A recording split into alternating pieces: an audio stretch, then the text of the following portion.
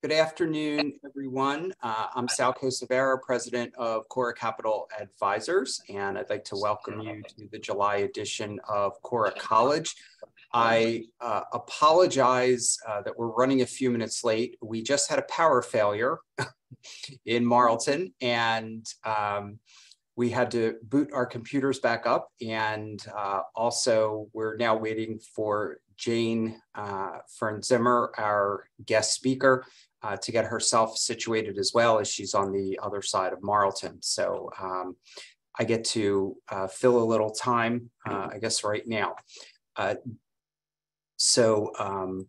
Pardon me here as I stumble around, but I am quite literally powering up different things on my computer as we speak.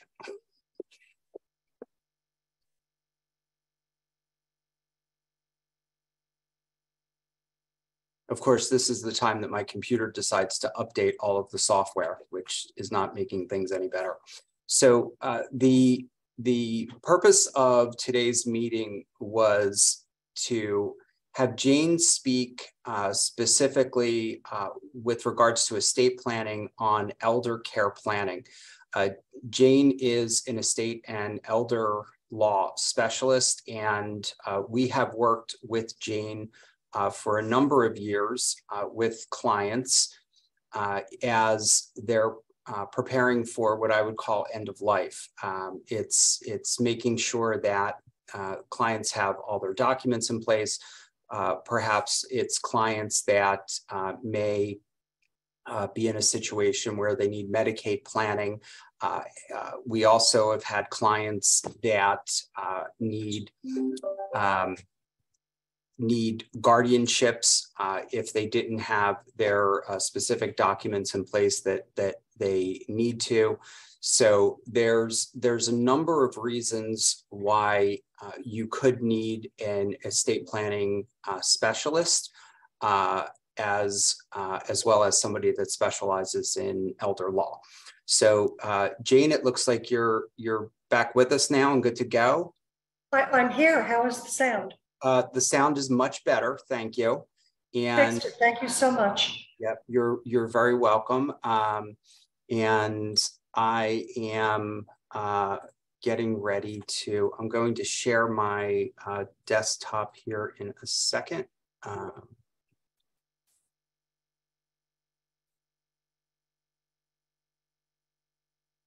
Wait a minute. Sorry about this, everybody. I had this all set up and ready to go. There it is, share screen.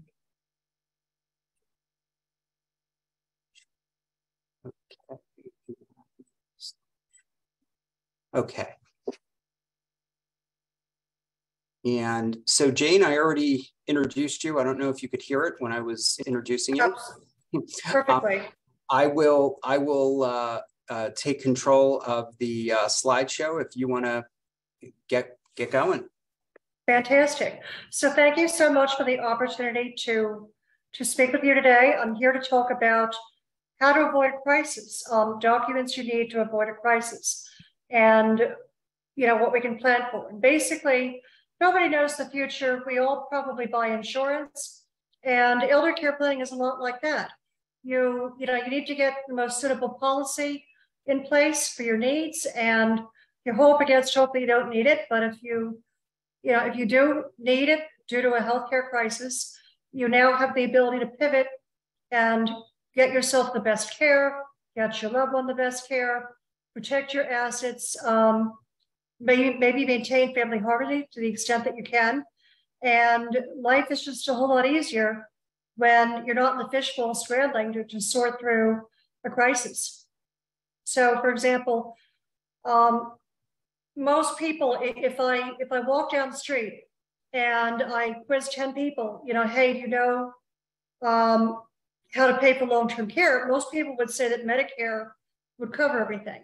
So, we're talking care in a nursing home. Statistically, it's relatively likely. There are certain chronic degenerative conditions that make it more likely.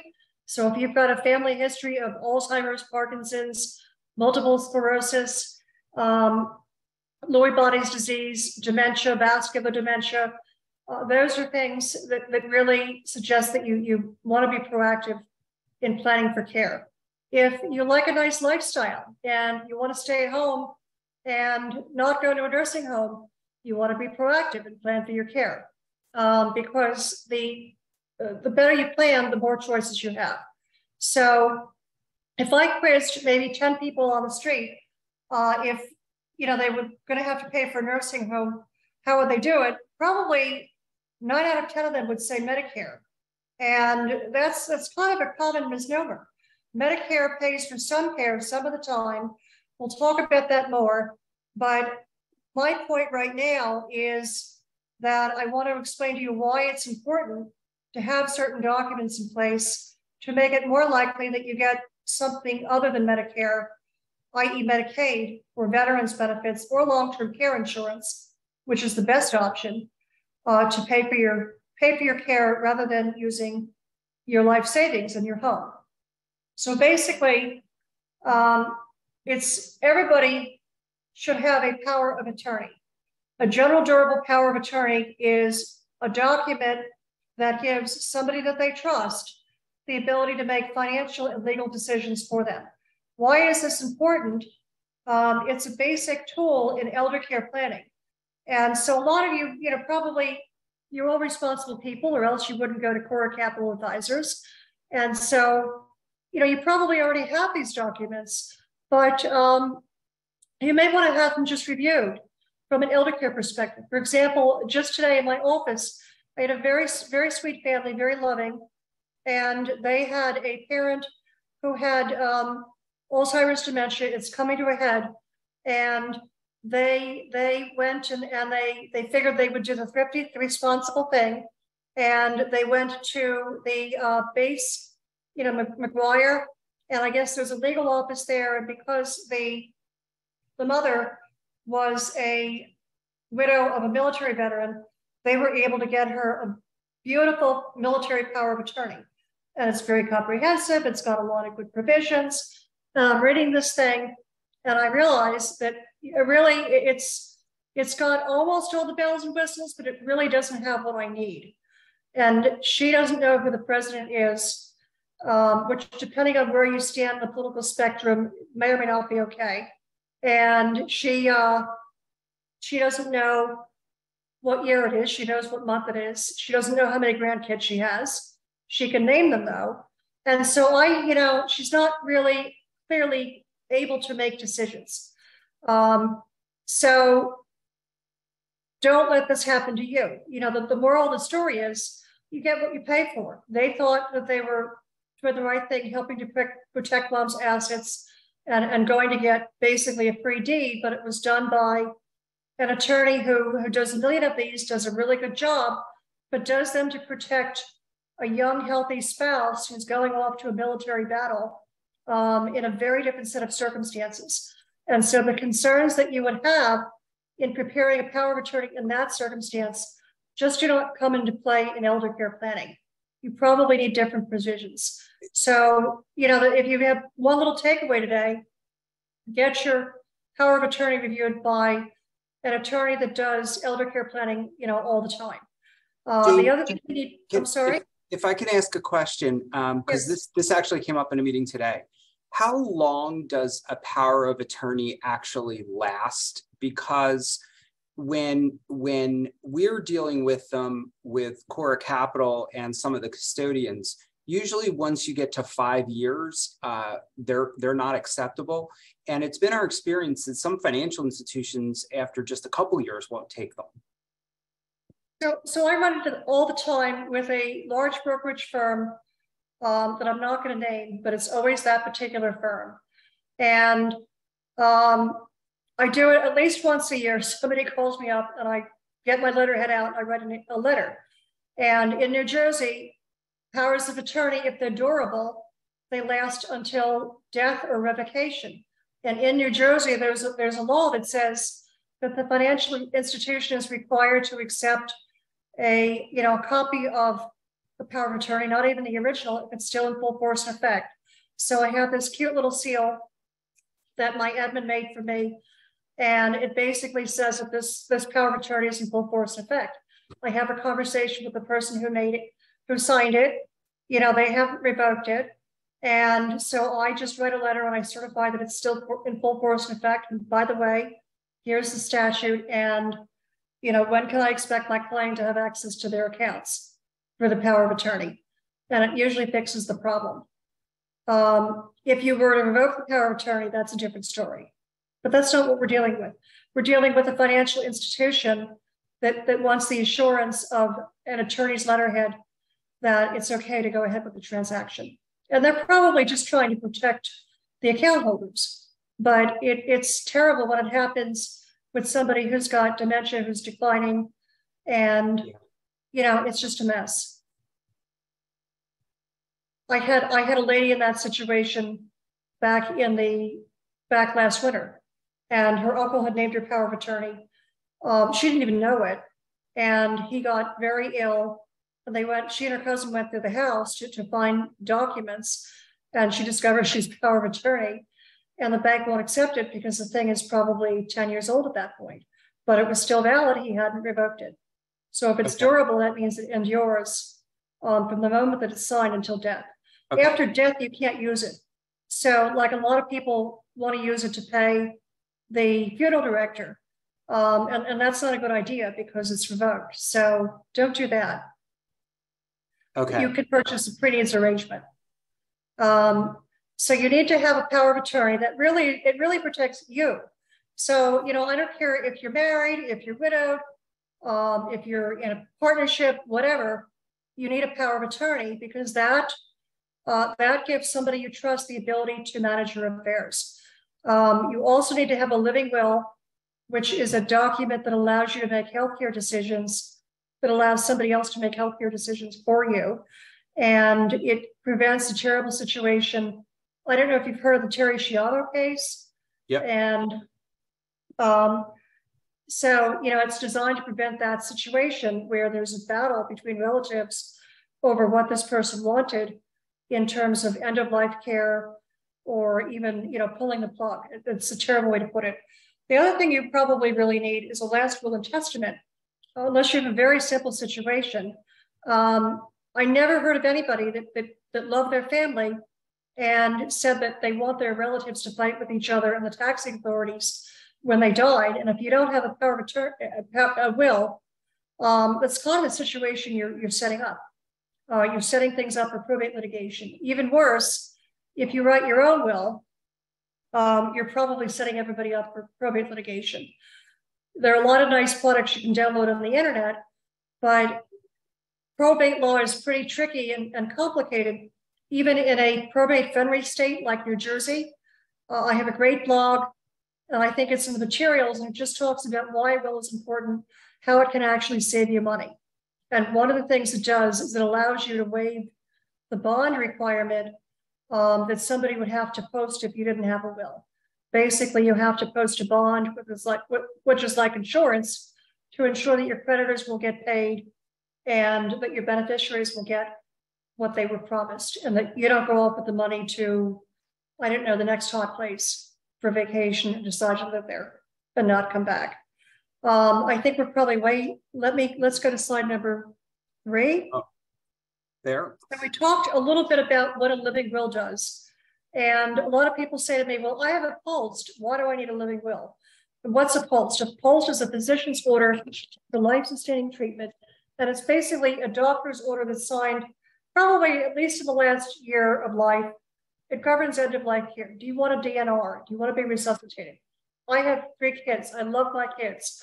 I will be working probably until I'm 92 to support one of them just because she's good, but you know, different strokes for different folks. So I want every means necessary to revive me. God forbid something should happen so that I can come back from the grave and support this child. You may not have that same desire. You may have reached a point at some point where, you know, you just want to let me go. And you can do that with a let me go, a DNR in a post and also in your healthcare proxy. But a post is just a very short document. It's in your medical chart. It's your doctor's order. They have to obey it. And there's no rooting around. There's no reading a longer document. The healthcare proxy is good to have. You should have it, and they have to follow it. But post is really end of life. That is what the doctor says goes. So put it on your fridge with your nice magnets. Let's go to the next slide. So let's do the general durable power of attorney. So that's the document we were talking about a minute ago. It designates the right person, somebody you trust to manage your affairs. The reason why you really need this is it avoids a guardianship. If I don't have a power of attorney, I've got a terrible habit of checking my cell phone. I love Facebook. Can't stay off it. So I'm looking at my Facebook and I'm walking into the street and boom, a car hits me. And now I need a guardianship. And because I didn't do a power of attorney, now my kids, my adult kids, if they wanted to get my bank account to pay the property taxes, if they want to sell my house, they have to go to court and get 2 doctors to agree that I'm not able to make decisions, which they might be able to do, but it's expensive and slow. So, if you don't like going to an attorney, if you don't like paying legal fees, you're really, really, really not going to like a guardianship. And a guardianship is a great way, or power of attorney is a great way to avoid that. So, pick somebody you trust. A lot of people come in and they want to put all their kids in the power of attorney because they don't want to offend any of them. And if the kids can work together, that's a great way to have another set of hands. If there's any kind of disharmony, don't do that, because eventually, if the kids won't work together, the power of attorney will not be usable, and you're looking at a guardianship. You could have avoided that. Jane, we've had this come up, and certainly you and I have actually shared clients that have had to deal with this with elderly parents. We've had a few situations over the years where we've had a husband and wife that didn't have the proper documents in place. And am I correct in saying that the legal proceedings for something like this are $10,000+, and we're not talking about days, we're talking about months? If you're doing planning through a guardianship, yeah, it could be awful. If you are talking about asset protection planning through a guardianship and having to go to court to get an order giving you permission to sell the house, yeah, it can be expensive if somebody challenges it. Say you have a grandchild and the grandchild has a lot of issues, and grandma at one point promised him that he could live in the house. If he's not a good person, he could conceivably make a claim that the house shouldn't be sold. And now you've got to litigate this thing, and you know that the claim is worthless, but you still have to give him his day in court, and that's expensive and it's slow. So it's much cheaper, much easier to do it with a power of attorney. You don't have the court oversight, you've got much more flexibility, and you can protect assets much more quickly, as opposed to waiting for a decision from a court when your attorney is calling the judge and talking to their assistants and going down in person to see the surrogate to see when we expect to receive a decision on the motion allowing you to get reimbursement through a guardianship of all the money you've supported mom with over the years. It's rough. So those are some really good reasons to have a power of attorney. Well, thank you. Should I go to the next slide? I think so, yes. So we talked a little bit about, there we go. I think that's a duplicate. Let's go to slide number 6. Reasons why you need to have a will. And I want to be mindful of my time. Preserving a family harmony. This, Timmy and Johnny can't get along at a family dinner. How are they going to decide how to distribute your property? It's a lot easier if you just tell them how to do it. And, make something clear, readable, user-friendly. Also, if you're leaving money to somebody who is not a direct lineal descendant, not a child, not a parent, but maybe a sister or brother, now you have inheritance tax. How's that going to get paid? A will can address that and avoid a problem. So these are some great reasons why you can have a will. There was a question that we had in advance that this is a great spot to bring it up. and it's the unintentional disinheritance, where you may have thought that your will covers something, but in fact, assets don't ever get to your will. Oh, yeah. So wondering if you could explain what the will actually covers. So, yeah, I've seen this come up. I think I know what you're talking about. Stop me if I don't. But I think you're talking about a situation where maybe client went to an attorney and gets a will, but doesn't actually work with the attorney to retitle the assets and understand an estate plan, or they draft their own will. Yeah. And, or a client thinks that what they're going to do is inside of their will, they're going to give the children, an equal share of the assets, but they don't realize that they put little Joey as the primary beneficiary of their IRA, and that the beneficiary on the IRA supersedes whatever you have in the will. right. So that's why it's important. This can happen. You have to understand how an estate is funded, and the estate has to be funded in a manner that gives it liquidity. For example, if I have a client who has a house, I'm not going to let them write a will and an estate plan that doesn't allow for the funding of the house. Do they have cash that can be earmarked to just go into the estate, so that whoever is the executor, whoever's marshaling the assets and taking care of the estate, has the ability to pay the real estate taxes without dipping into his or her pocket? Do you have, or selling the house immediately at a lower price than they might otherwise be inclined to hold out for, because they don't have the money to pay the carrying costs? And, it's a problem. So it's very important not only to work with an attorney to draft a will, but to review all the assets. And one of the things I do, and I think a good practice in general is to write an estate planning cover letter with the will that explains the will so the client knows what they're signing and how it works, and also breaks out all the assets. And at that point, the client can back to you and say, oops, we forgot about these 6 accounts, or, that you're talking about the same things, and you can give them instructions on how to retitle the beneficiary designations, because different types of assets are handled different ways. There are 2 big categories of assets. One is probate assets, and they're over here on the left. My hand's outside the camera screen, but that's what I'm trying to communicate. And then there are non-probate assets that do not probate over the will, and they're just a totally different pot. So anything with a beneficiary designation, anything with a joint owner with right of survivorship, passes by operation of law proof at the moment of your death. And at that moment, the other owner or the designated beneficiary has legal right to those assets. They may not yet have access to it, but they have the legal right. For example, if I'm married and my husband and I own a house and I go and die because I can't stop looking at my Facebook, and I walk in the street, then if we're jointly titled on the deed, the minute I pass away, the deed is solely in his name.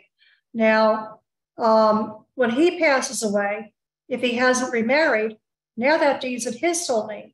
So it's not going to go to somebody else. Now he needs a will for that deed in his sole name to pass to his heirs. So generally, a will is going to cover property that doesn't have a beneficiary designation, property that is not jointly titled, and property that's only in the name of the decedent. It could be a truck, it could be a bank account. It's always an IRA, because you can't put IRA assets, 401ks, in somebody else's name without having a terrible tax consequence. So you're always going to need either a beneficiary designation or a will for these types of accounts. It makes, some people say, oh, well, I don't need a lawyer, I don't need a will, I'll just put beneficiary designations on all my accounts. If you want your executor to hate you, that's a great thing to do, because now they're not going to have money to run the estate. There's no money to pay for a tax return. You can't pay an attorney. There's no money in the estate because it's all non-probate. We actually just had a case where the beneficiaries had to give money to the estate to cover Pennsylvania inheritance taxes, because so much was given away by beneficiary that there was no money in the estate to cover the taxes. Pennsylvania and New Jersey, they pulled back gifts in within a certain look back period. It's different lengths of time from different states. Yeah. But yeah, you need to plan for liquidity to pay any inheritance taxes and to pay any income taxes. What if the decedent had dementia and had some assets and didn't pay their taxes, didn't take their minimum required distributions, and there's an income tax mess? You need to be able to have that. What if you have a business and there are a couple of kids and one of the kids worked in the business and one didn't? You're not going to put the kid that has no business experience or interest on that business. That's not going to work out well. And you need a pot of liquidity to pay them. Life insurance might make sense or cash, but the attorney really has to put all the assets in a spreadsheet and figure out, well, what are you going to need in terms of cash for the estate and how are we going to do this? Gotcha. Do you want to move on? Yeah, absolutely. So we talked a little bit about why you need to plan ahead for your long-term care.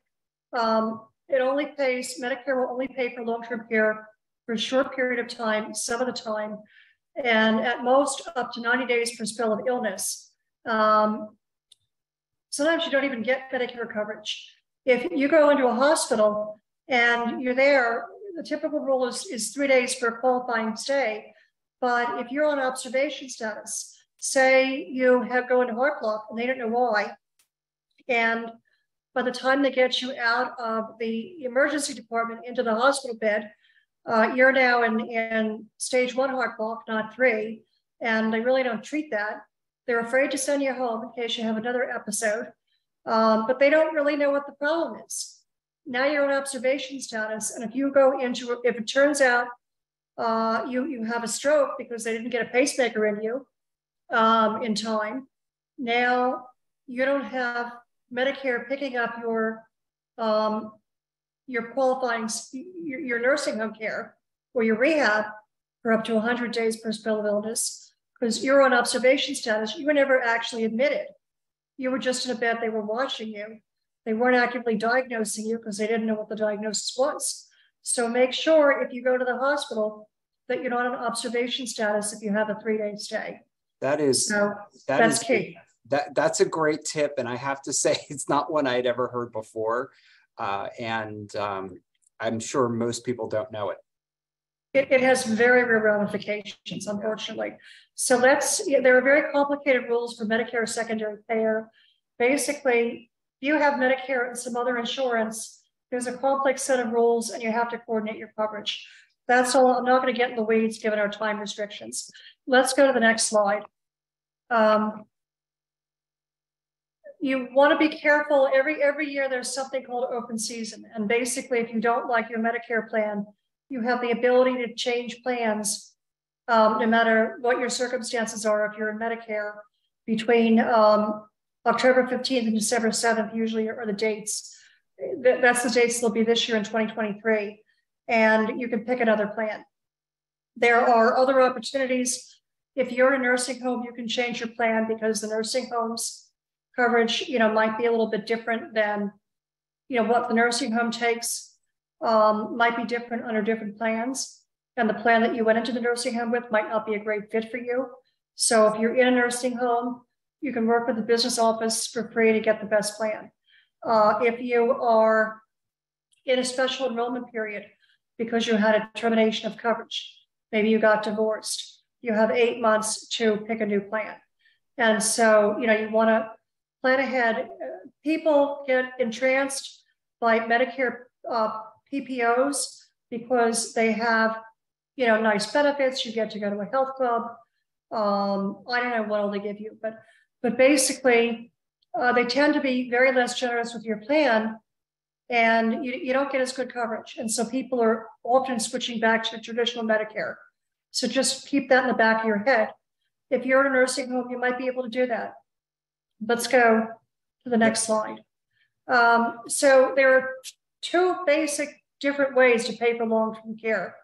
One is the way you probably don't want to do, And that's just paying privately with everything you earned, everything you saved, you and your wife. And unfortunately, in New Jersey, spouses are responsible for their partner's necessary care.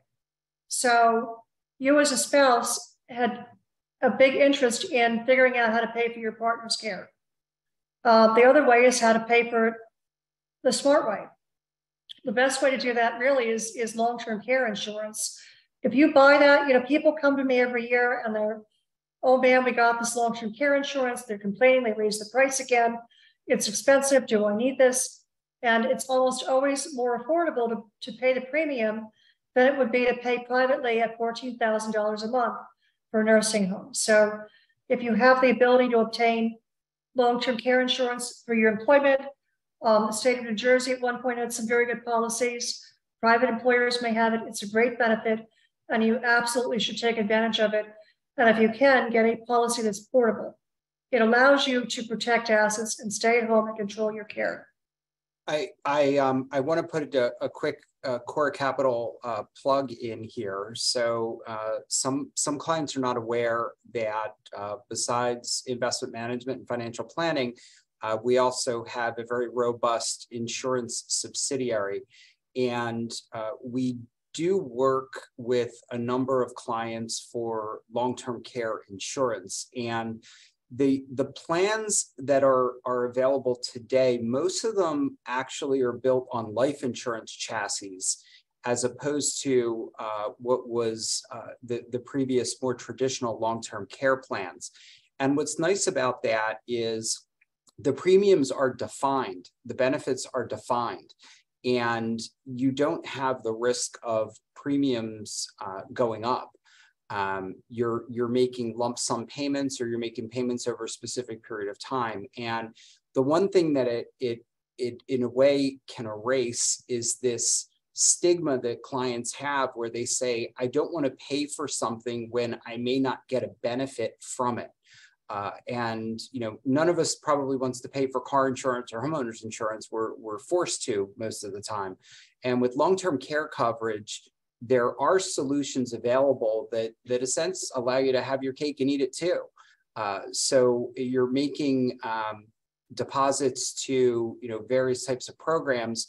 You can at least rest assured that some or all of that money is going to come back to your family one way or another. So it's there's a lot of different options that are out there. Are these hybrid policies where if you don't use the long-term care component? Yes. So they're really life insurance policies with long-term care riders, and they've evolved over the years. And you know, we can do a whole separate core college session just on those types of plans. And now that I say that, I think we will. But what clients like about them is they can deposit their money in there and they can get it back. There's refund options. There's death benefit options if they pass away.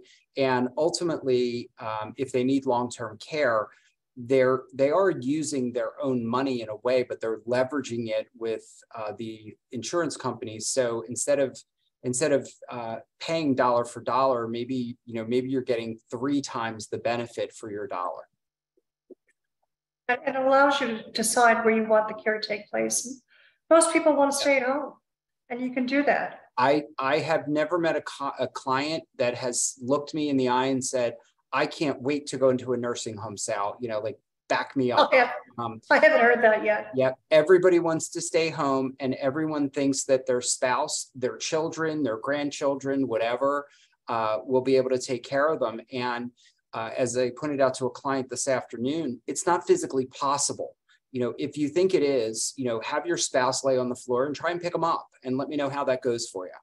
That's a great way to put it. And it's also very difficult for your family. You know, a lot of us, and I'll throw myself right in the middle. You know, I've got a son who just graduated college, and I have a mom who's in her 70s, and you know, I run a business. I have a wife. You know, I can't just go and take care of my mother. My sister can't just go and take care of our mother. We have other things going on, and nobody thinks about that. They think, oh my God, I'd never do that to one of my parents. But the reality of it is, you may not be able to avoid it. And it's better to have a plan in place that doesn't revolve around, I think, an individual having to take that type of action. It's better to have that maybe as a backup. But everyone has their own opinion. And you have a relationship with the parent, and at some point, you want to be just the kid and spend time with them while you still can. Yeah. And if they're their primary caregiver, you just don't have that luxury. The other thing that I see happening is people, particularly with the chronic degenerative conditions that we talked about earlier, if they have longevity, the course of the progression of their illness is such that they get to a point where their body just doesn't work. And so they can't be cared for at home. Yeah. And they need an interdisciplinary care team, a dietitian, because they can't eat right. And, they need a pureed diet. They need a nutritionist. They need an activities director. They need a, physical therapist. They need all of these different care team members to give them 24/7 wraparound care. And it's too much for one person. And it just can't safely be done at home. Let's go to the next slide. So there are all these smarter ways to pay for public benefits. Okay. So Medicaid kind of has a dirty connotation, like people think Medicaid and they don't know what that is. And basically it is a very comprehensive wraparound health program that provides pretty good comprehensive care in New Jersey and funding for care. So that being said, it's probably the biggest funding source for nursing home care. How are we on time? Well, we have about 10 minutes, and then that leaves us a few minutes for questions. All right. So basically, Medicaid is a great way to pay for long-term care if you can tap into it, but it's also the payer of last resort. If you have some other way to pay for care that is not Medicaid, Medicaid's not going to pay for your care. So, basically, the government has a fiscal responsibility to the taxpayers, and if you can pay for your care with your own assets, Medicaid's, not going to pay out for you. So the good news is that there are legal ways to take advantage of discrepancies in the income tax rules, in the Medicaid planning rules. There are exceptions that allow you to plan ahead. And you can take a married couple, and if they don't do planning, they pretty much lose everything. They can lose the house with a Medicaid lien on it if it's in both spouse names, and they can lose most of the assets because Medicaid has financial limits. That's without planning. So let's look at Baby and Johnny. Baby and Johnny have been married for 35 years. Baby is the breadwinner. She's supporting Johnny by teaching dance lessons. And Johnny has Alzheimer's and needs long-term care. So he's really got him done the wrong thing. He's put Baby in a corner, and nobody puts Baby in a corner. So how are we going to get Baby out of this corner? Baby and Johnny have a home, and maybe it's worth $350,000, and it's in joint names, like most homes are. And so if Johnny goes into a nursing home and goes on Medicaid, when he dies, there will be a Medicaid lien on the home if we don't fix that title. So that's part of our planning. But if Johnny and Baby just do their own Medicaid planning at home themselves, and they don't fix the deed to the home, they're going to have a problem. Johnny and Baby also have liquid assets of $350,000. There is a Medicaid resource limit for a married couple in their situation of about $148,620 for Baby and $2,000 for Johnny. If Johnny has even more than one penny over that limit, or Baby has, if they together have more than $150,620 in their name, then Johnny will not be Medicaid eligible until they spend down below that limit. So that means that if they do their own planning at home, there's a Medicaid lien in the house because they didn't fix that. And now, they have this $350,000 in cash. So they're way above that $350,620 limit. So they're spending down about $199,000, probably by paying Johnny's nursing home. And that's a lot of money for Baby to just kiss goodbye. So there's a better way to do it. Let's go to the next slide. if they work with an elder care planning attorney, even if they didn't do it proactively, you know, they are able to work with somebody who knows the facilities, knows where to get the best care, maybe has other clients in that facility already and can negotiate an admission. Whereas, you know, if Johnny has behaviors, they might not let him in into a good facility. So the attorney can leverage relationships for the client. We covered this, you know, basically what baby can keep without planning is very limited. And she'd have to spend a lot in Johnny's care. Let's go to the next slide. Okay. So working with an attorney, in addition to getting Johnny a good placement and probably the best care, baby can keep the house. We're going to take the house and put it in baby's sole name using a power of attorney. And that's why, just to tie things full circle, it's important to have your power of attorney looked at by an elder care attorney proactively before a crisis. So you can just do this. You can just change the deed using Johnny's power of attorney that he already had, that had the right provisions. If you hadn't gone to an elder law attorney, now you might be planning through a guardianship, which is expensive and slow, and you don't want to do it. Let's look at the cash. Baby can keep $150,619. We actually want her a little bit lower, just as a buffer. And she's got about $199,000 in excess funds. And, you know, we can spend down on a prepaid burial. We can see if the home needs to be fixed up. Maybe baby needs a new car, and whatever is left over, we can invest in a Medicaid annuity in baby's name. That is an annuity. And I'm just making it up, say it's, I don't know, $180,000. And it's going to pay about $7,700 a month to baby. And this will go on for about 2 years. So baby is basically just tying up the funds in an annuity, dropping below that $150,620 limit because that annuity is non-countable. Medicaid knows about it, it's legal, but it can't be counted against her in determining Johnny's eligibility. And now she's got a way to basically keep that $180,000 that we didn't spend down, that was excess resources, and still get Johnny on Medicaid now. So they've saved nearly all of their assets, and they've gotten Johnny good care, and they protected the home. And now baby can be just the wife and go and visit Johnny. So this is, you know, just a synopsis of baby and Johnny's elder care strategy. We protect the home by changing the deed. We update baby's will to disinherit Johnny, because what happens if baby dies first? And we've done all this planning, and now the assets that were in baby's name go back to Johnny. That's going to kick him off Medicaid. He's going to have to spend them all down, and it's a problem. So what we could do is just update baby's will to either disinherit Johnny or give him only elected share. You choose different options based on the situation. I'm not going to get more in the weeds. And you know, baby keeps some cash up to about $150,000, and the rest, you know, they do things that they need, including a Medicaid-friendly annuity. Yep. There are more materials about the annuity and its attributes, how it works, different scenarios, different examples in the materials.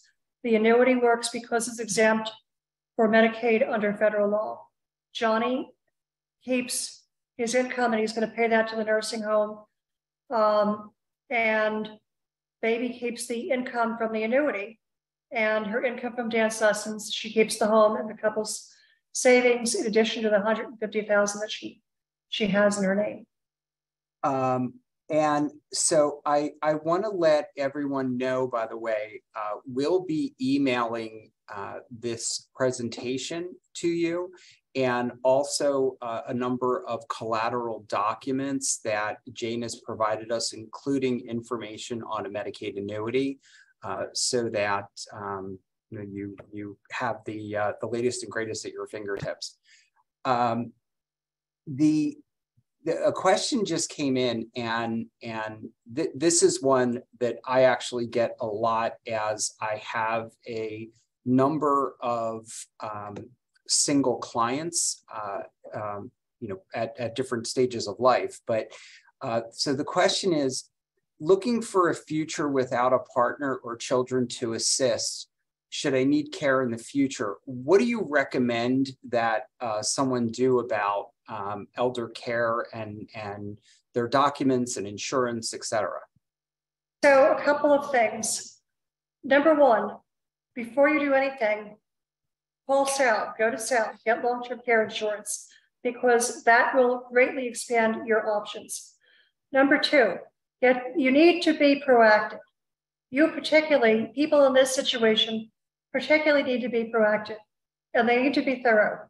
They need to not only get a power of attorney and a healthcare proxy in place, but they need to have that difficult conversation with the person that they've selected as their agent to make sure that the agent's going to make decisions that this principal wants them to make. For example, I had a friend of my mother's, lovely lady, gave power of attorney to her niece and gets sick, has surgery, goes into rehab, and the niece is saying that my aunt can't go home, even though my aunt's competent and my aunt has a beautiful home and my aunt desperately wants to go home.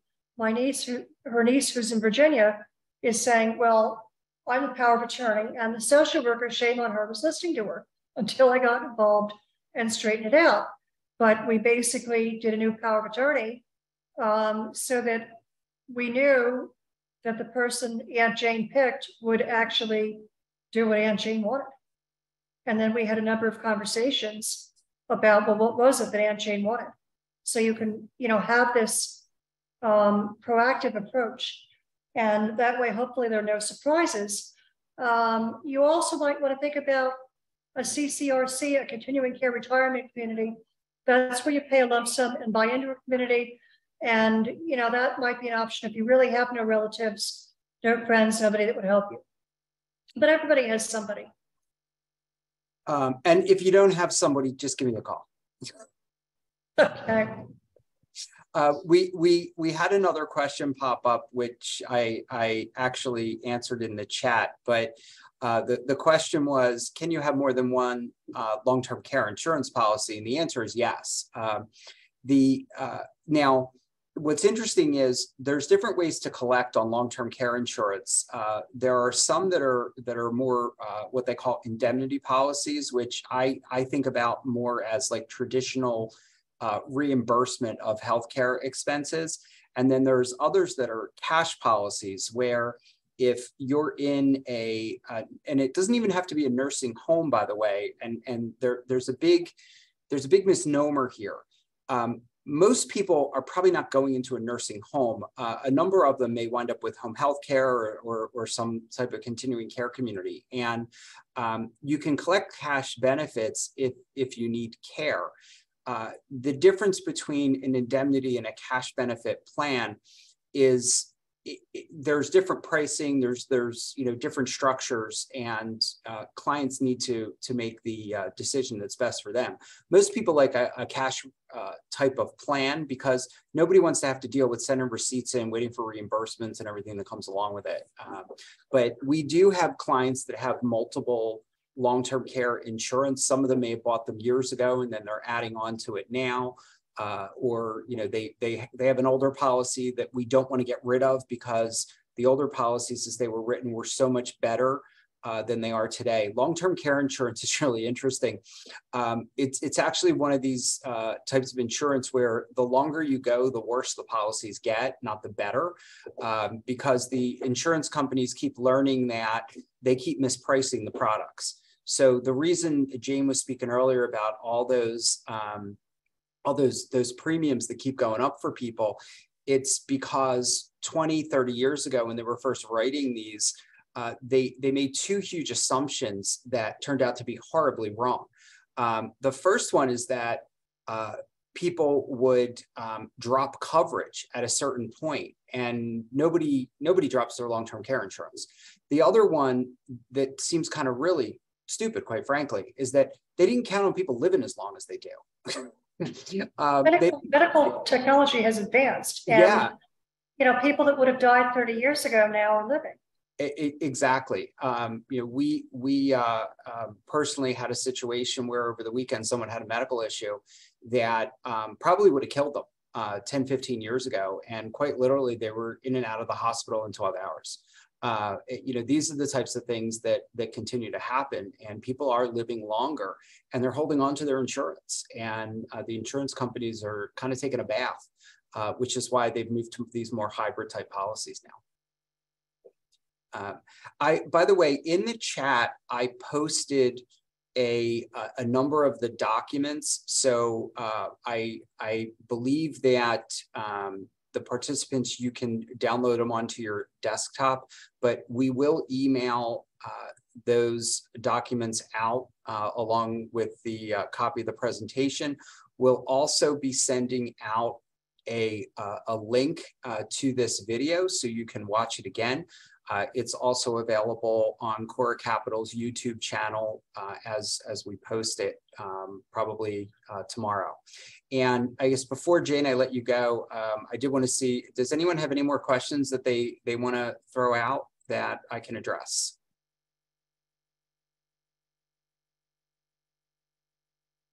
Give people a second to type. And again, I apologize for our delayed start earlier. Thankfully, the power did not go out a second time at our office, but I guess people are running their air conditioners a lot. So, Jen, I'm not seeing any more questions. I want to say, you know, thank you very much. This was incredibly informative. I will be sending out your contact information to everyone. You know, Jane, while Jane is not the only attorney that we recommend, Jane's aware of that. I will say that she is by far the first person that we think of for elder care planning. She is very much an expert in the field, and for us at CORA, she is our go-to. She is our resource. And you know, if any of you have any questions or have any need for Jane's services, please do not hesitate to reach out to her.